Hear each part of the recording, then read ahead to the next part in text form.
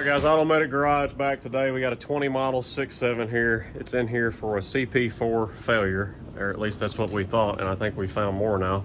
But I'm gonna walk you through this. What happened was customer called me on the phone, said he's going to the interstate, said all of a sudden he just lost power and tried to crank the truck over. It would not crank up. Left it at that. It came, got towed to his house.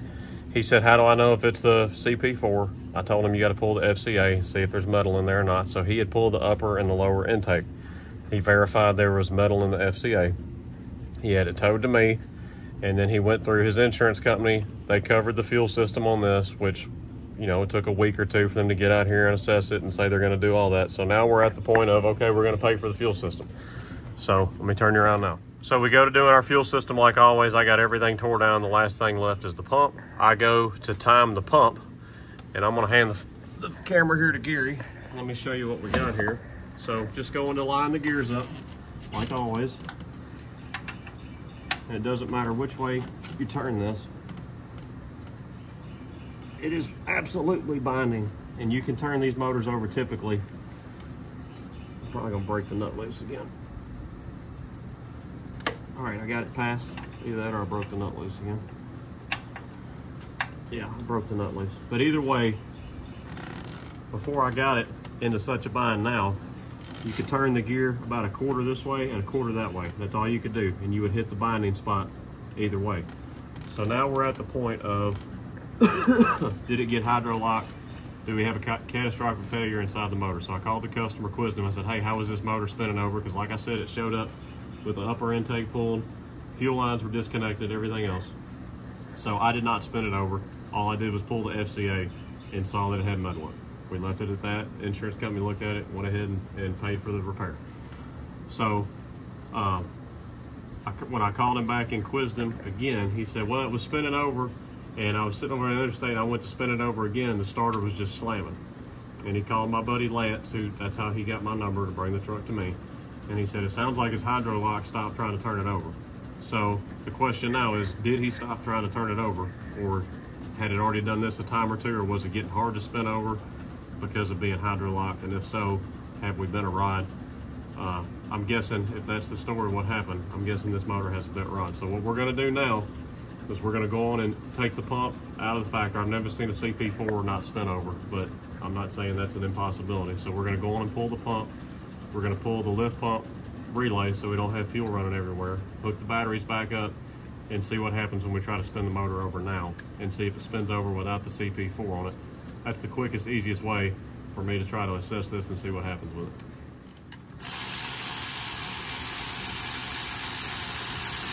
So I consulted with one of my subscriber mechanic buddies in Georgia, Mr. Hunter, and I said, hey, I'm thinking we had a hydro lock and something got bent inside of this motor.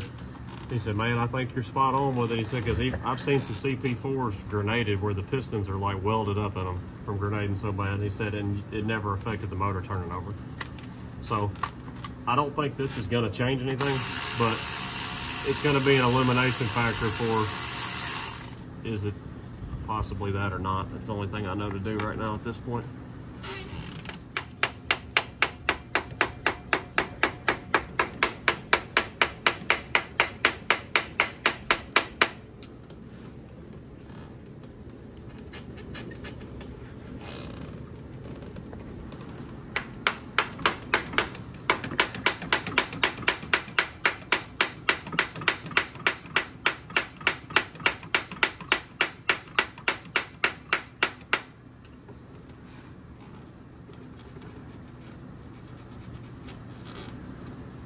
Somebody from Alabama's calling you.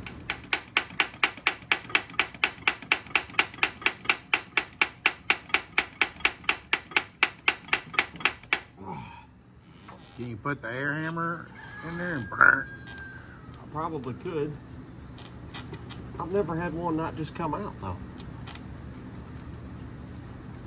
Is it even moving like it's going to come out? Give me a medium-sized pry bar.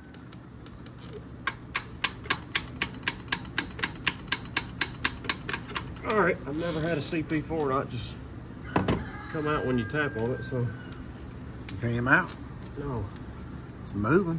I know I can't get the gear to come on and come off of it. Maybe that's the problem.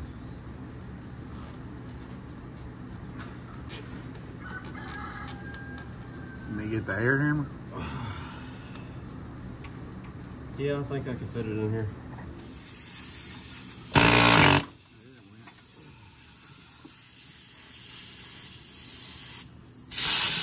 Success. Yeah, but you shouldn't have to do that.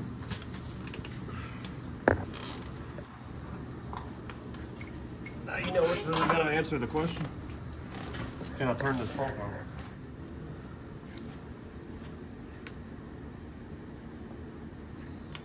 Let me get the nut.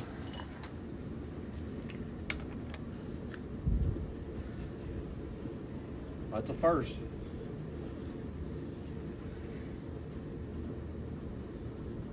That's it. Tell him, Drew.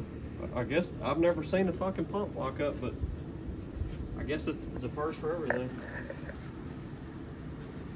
Oh.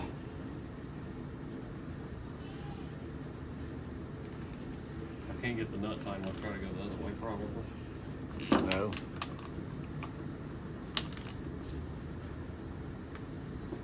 You don't want to just break it loose. Oh.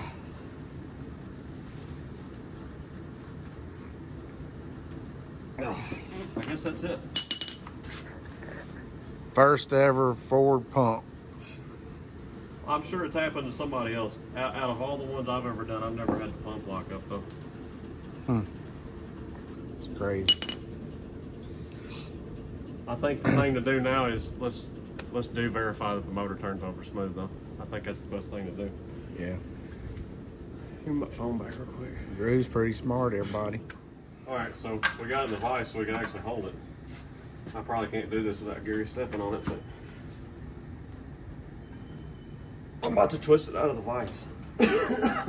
You can normally grab this shaft, even on a pump that's usually gone bad, and you can turn the pump without a lot of effort.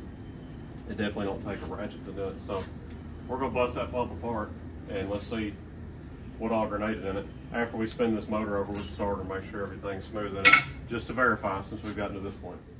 All right, Gary's gonna spin the motor over here just for a split second. We're gonna make sure everything spins over just fine.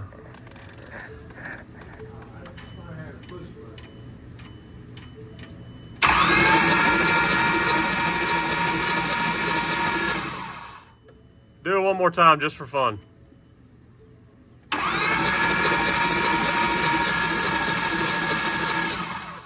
Sounds good to me. Other than fuel coming out on the floor. So this has the fuel pump module that's integrated with the whole fuse box there, so there's no pump, or sorry, no relay or fuse to pull for the pump. So I just disconnected the two fuel lines under the truck down there where the lower filter water separator, all that is cooler, is down there under the truck, put a pan underneath it. That was the quickest, easiest way for me to verify this because I was wanting to know that this thing is not messed up internally.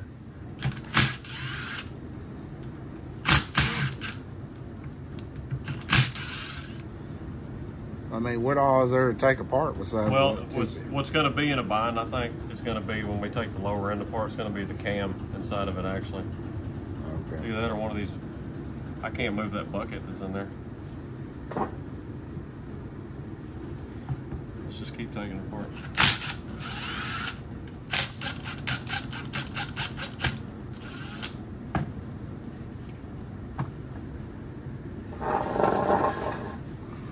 I think the bucket is seized in there.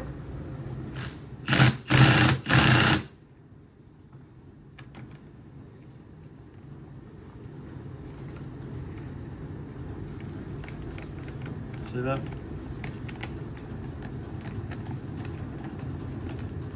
It's weird. It's not constant.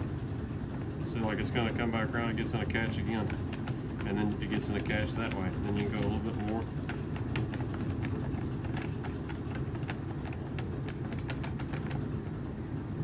I need to get that nut back off.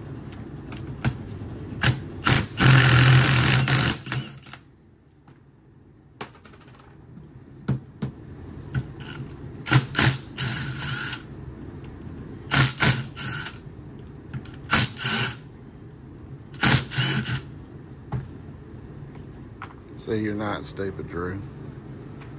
He's not stupid, everybody. Sometimes I feel stupid.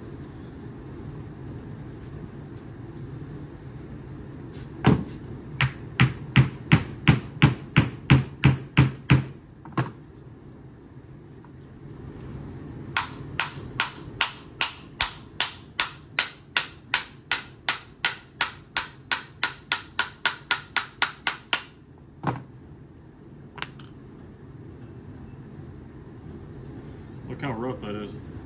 Yeah. You see it? It feels like sandpaper. And there's a big score mark right there. Yeah, it is real rough. And then those cups I were talking about.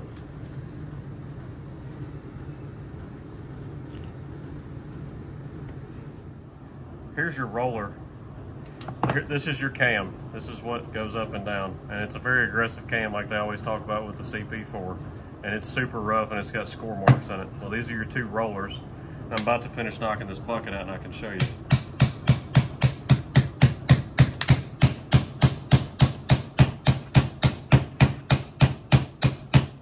Which is totally seized in here.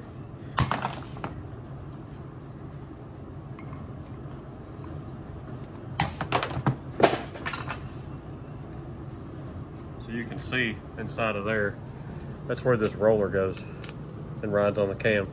And like Gary was saying a minute ago, this is supposed to be round. You can see how oblong they are. And there's a really big score mark in it right there. I think it was this one. There's a really big score mark in there. And then this bucket that I just knocked out, it was seized up in there. You can see how scored up it is all around the edges. And you should be able to just take this bucket and just slide it in. It's supposed to just slide up and down. It's a tight machine fit, but it shouldn't be where you can't. It's supposed to be like that, and it was totally seized in there. But you can see, look at that bore in there. See how scored up it is? Yep. So that's what we were fighting with turning the motor. Everything had so much friction. This was chewed up, those are chewed up, the buckets were froze up in there.